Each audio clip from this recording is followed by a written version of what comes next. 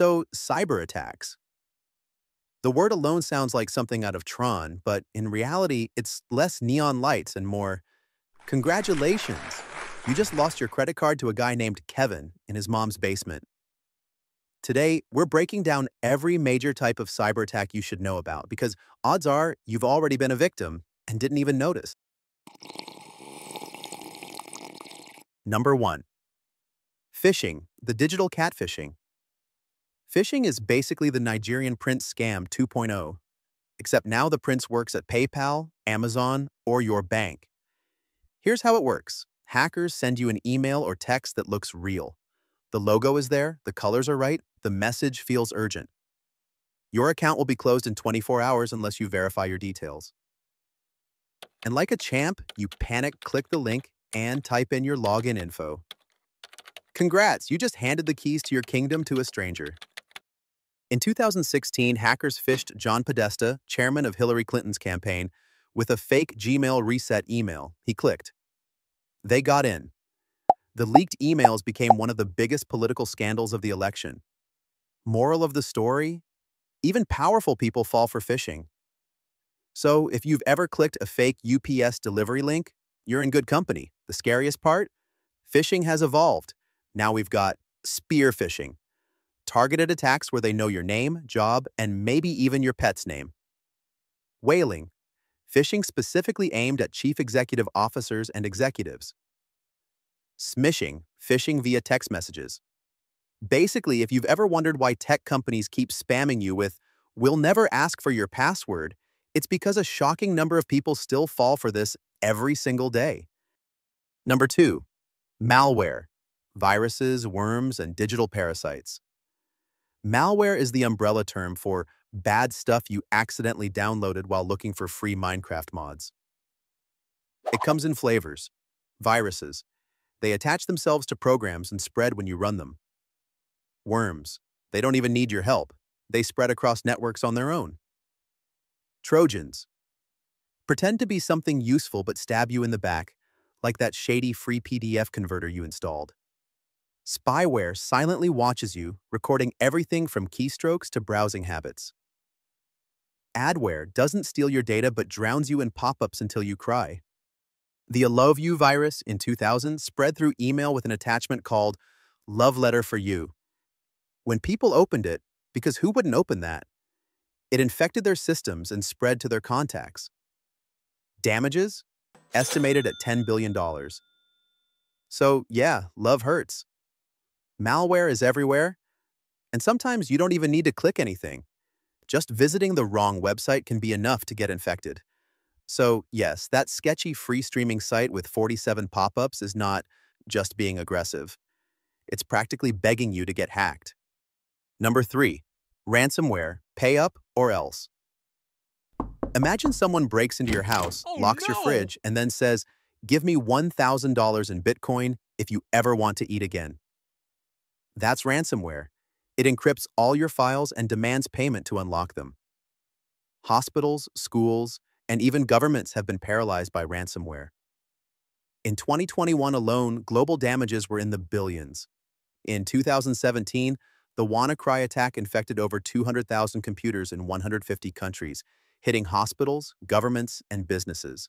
British hospitals had to turn away patients because their systems were frozen.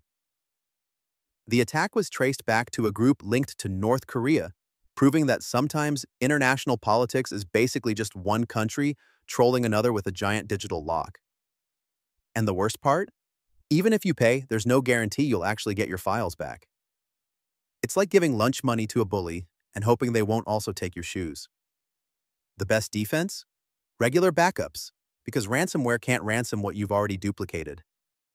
Number 4. DDoS, death by traffic jam. Distributed denial of service attacks, or DDoS, are like someone hiring 10,000 people to stand in line at Starbucks just so you can't get your latte.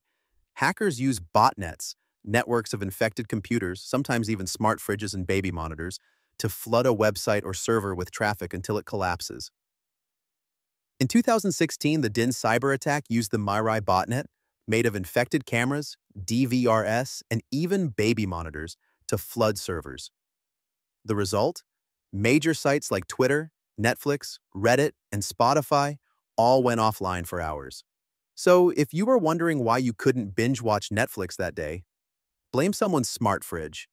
Companies like Netflix, Amazon, and even government sites have been knocked offline this way. It's not about stealing data, it's about pure chaos, a digital tantrum. 5. Man in the middle, digital eavesdropping. A man-in-the-middle (MITM) attack is basically when someone inserts themselves between you and whoever you're talking to. Say you're on public Wi-Fi at Starbucks, you think you're securely logging into your bank. But in reality, some hacker sitting 3 tables away is intercepting everything. Username, password, even that embarrassing note you wrote yourself in your banking app. These attacks can happen through fake Wi-Fi hotspots, compromised routers, or poorly encrypted connections. In 2015, hackers exploited insecure Wi-Fi at airports and hotels to spy on users. Some even injected fake websites that tricked people into logging into lookalike portals. Translation: if you're doing online banking on free airport Wi-Fi, congratulations, you've just handed your life savings to a guy eating a Cinnabon 3 seats away. So yeah, maybe don't do your taxes on the airport Wi-Fi. Number 6. SQL injection, the database break-in. If phishing is tricking the human, SQL injection is tricking the machine. Websites often use SQL databases to store information.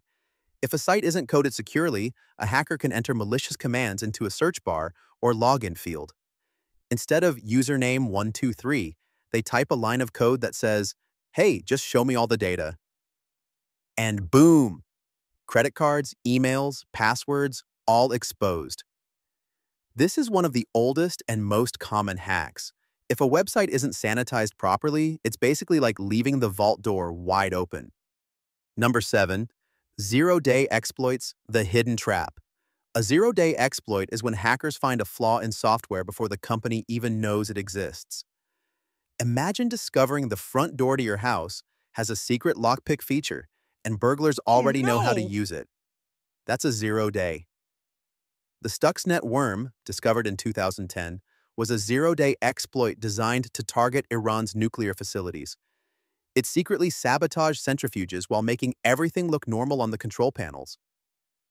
Many believe it was built by the US and Israel, basically the world's first real cyber weapon. These are the most dangerous because there's no patch, no fix, no defense, until it's too late. They're so valuable that governments and hacker groups will pay millions just to get access to one. Number 8. Credential stuffing, because you reuse passwords. Let's be real, most people reuse the same password everywhere.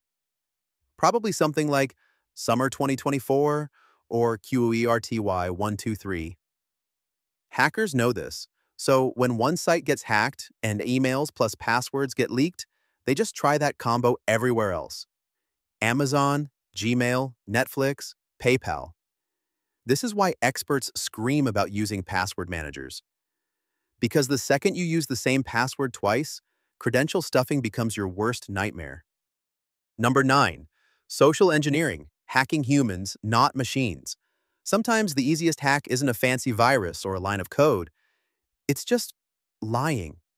Social engineering is when hackers trick people into giving up access. It could be as simple as pretending to be IT support and saying, "Hi, I need your password to fix your account." Or calling the front desk of a company, pretending to be the CEO and demanding access. Kevin Mitnick, one of the most famous hackers of all time, admitted that most of his hacks weren't technical at all. They were just social engineering. People are the weakest link in cybersecurity, and hackers know it. Number 10. Supply chain attacks, the Trojan horse upgrade. Here's a sneaky one. Instead of hacking you directly, hackers go after the software you trust. They compromise updates or third-party vendors, so when you download what looks like a normal update, you're actually installing malware.